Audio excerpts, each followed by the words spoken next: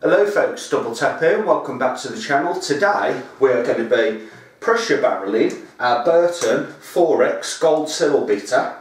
So, a couple of things I want to do first actually. Because we'll be priming this, I've weighed out some sugar and I think I'm going to start that into our hot water. I just want it to dissolve. Now, the rule of thumb with weighing out this, you can go on different forums, but for a bitter you're looking at 5 grams of sugar per litre of beer. That can go up to about 8 grams if you're doing a lager or a cider, anything like that really. So let's get this sugar in here. Now this sugar, like I said, has been weighed out, but it's quite a clumpy sugar this is. But it is one of my favourites. It's called Billington's, I think. Yeah, Billington's brown sugar. And it's a refined cane sugar, but it's one of the more expensive types. So you could do this with normal granulated sugar or priming sugar, brewing sugar, you know. So that's all of that in there. Now, I have had all my stuff in a sanitizer, even though it's a stainless steel spoon. Still got a load of stuff in there, which we'll be using in a minute. I'm going to just give this a bit of a stir, and as you can see, it's turning that water. It looks like gravy, don't it? But we ain't got loads. We ain't got loads in here. Okay, that's that. So let's get a couple of things out of here. So we've got our trial and or specimen jar. That'll go there. We've got our hydrometer. Now I have been doing various kits today and doing various beer reviews, so this is why I've got a load of gear out. But first I want to see what this beer's like. I mean, we've had this at a constant. This has been 18 to 20 degrees. This one is the Beer Baron's recipe. It's been in the fermenter just over 2 weeks. And for this one we used the dark spray malt. We used honey, we dry hopped it with English hops. And we obviously used the Burton XXXX bitter. Yeah, I think that's it. The malt, sugar, dry hops and honey. Yeah, okay. So I want to take a reading with the hydrometer, but first let's have a little smell. Oh, straight away. Oh, that is strong, that is. That is really strong. Whew, bloody hell. Let's give you a little loving look. Okay, here we go. Look at that. And even standing, you know, a foot or two away from it, you can still smell it. It's extremely strong, that is. I think the ABV is going to come in quite strong on that one. I really do, judging by what it smells like. Right. Get a bit of beer in here so we can get the final gravity. Is that going to float? No. Got a bit more. What are you saying there? Put that there a minute. Okay, it's going to float, but as you can see, the bubbles in it are stopping me from seeing that. I'll probably just put the hydrometer reading on the screen now for you anyway. But check out that colour. It's a very light brown. You can see through it, and it's got like a golden amber tint to it.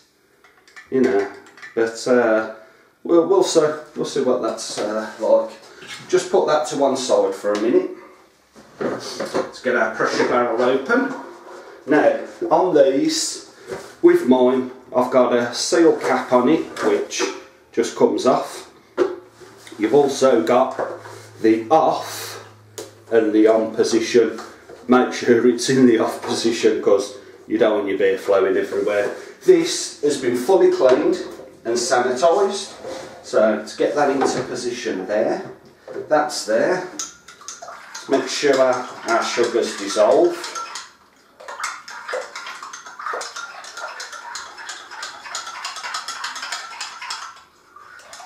And it feels like it is.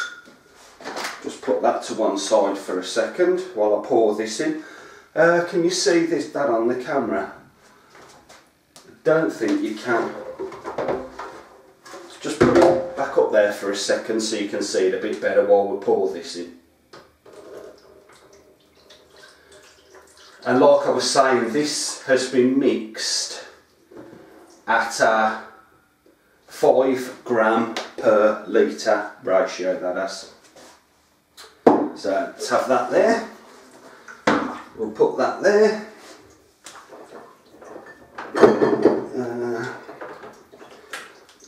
No, we don't want that. It's alright, I'm just looking for my siphoning tube. Okay, as per usual, we'll be going down the side of the fermenter all the way to the bottom because we don't want none of that nasty stuff coming out. And in the beer pops. So what I'll do is, while I'm filling the pressure barrel up, I'm going to stop the video here and we'll take it up when our pressure barrel is full. We've now got all of our beautiful Burton 4X Gold Seal bitter in our pressure barrel. There's a couple of little things I want to do. First, cheers folks, I'm going to try a little bit of it.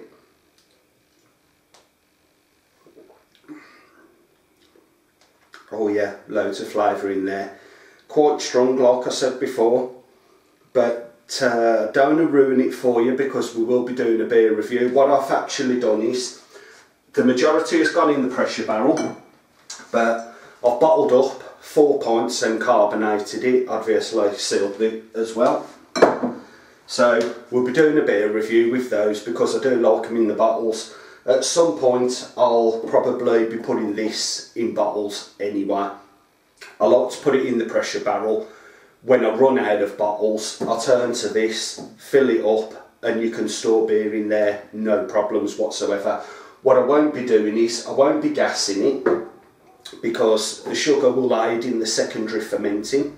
So it should carbonate as well as ferment out whatever yeast is left in there. So like I said, just a couple of things to do and we'll crack on with that now.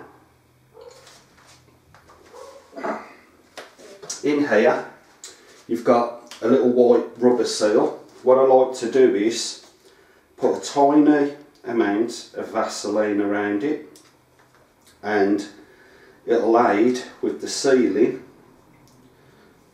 Okay. Right, it's just a very thin coating this is.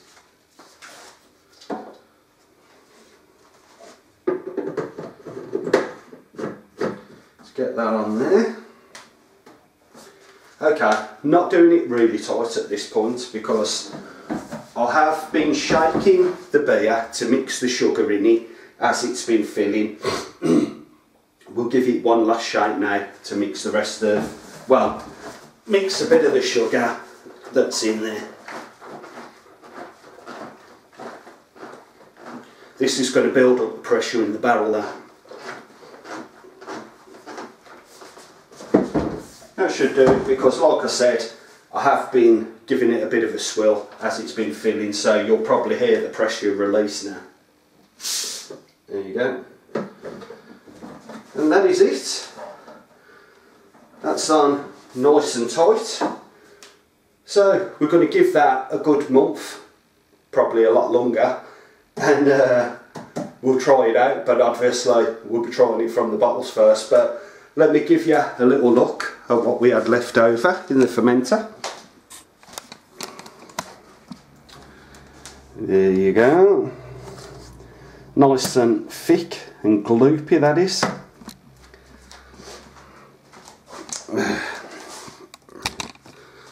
Give my hand a little swill. Okay, where's my towel gone?